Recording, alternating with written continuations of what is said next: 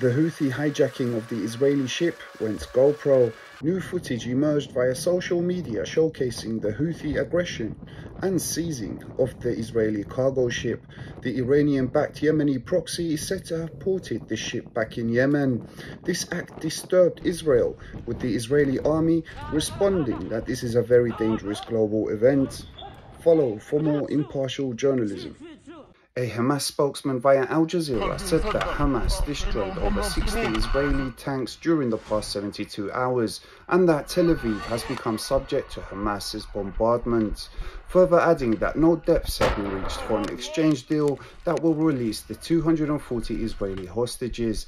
This takes place moments before the Israeli Broadcasting Authority announced that it has given a green light for a hostage exchange. Xi Jinping, the Chinese president, said that no peace will happen in the Middle East without a fair resolution towards the Palestinian cause. This follows his foreign minister's announcement yesterday, where Beijing called for a two-state solution. The Saudi Crown Prince labelled the events in Gaza as a genocide and calls for the two-state solution to be put into action.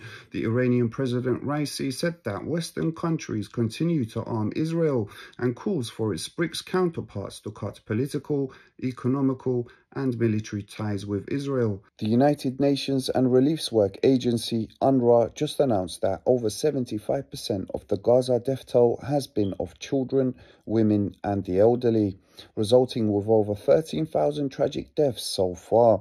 The continuous offensive of the Israeli forces has resulted with all hospitals to become out of service in northern Gaza, leaving a 1 million civilian population with no aid whatsoever. The IDF and Hamas are going through hostage talks with Qatar and the US as intermediaries.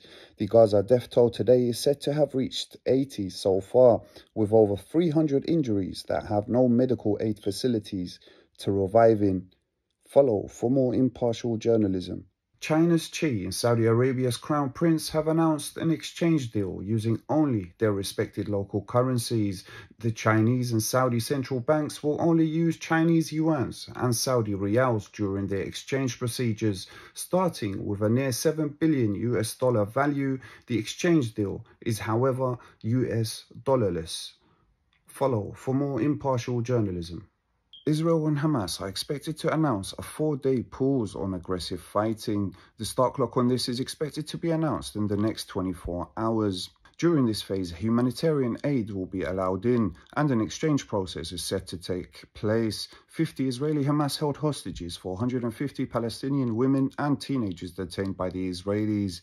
The new UK Foreign Minister and former PM, David Cameron, commended these efforts and urged all parties to adhere to the agreement in full. China said it hopes to help with this pause and that it will lessen the humanitarian catastrophe.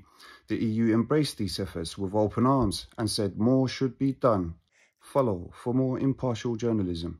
The Israeli Foreign Minister Eli Cohen said that a hostage deal with Hamas will take place tomorrow. Meanwhile, Hezbollah, an Iranian-backed Lebanese proxy, announced that it has targeted a few Israeli locations, stating that it was not part of the time-limited no-fighting treaty. Sirens are set to echo in Tel Aviv, and reports that the Houthis in Yemen will target Israel with further attacks similar to the hijacking of the Israeli cargo ship a few days ago.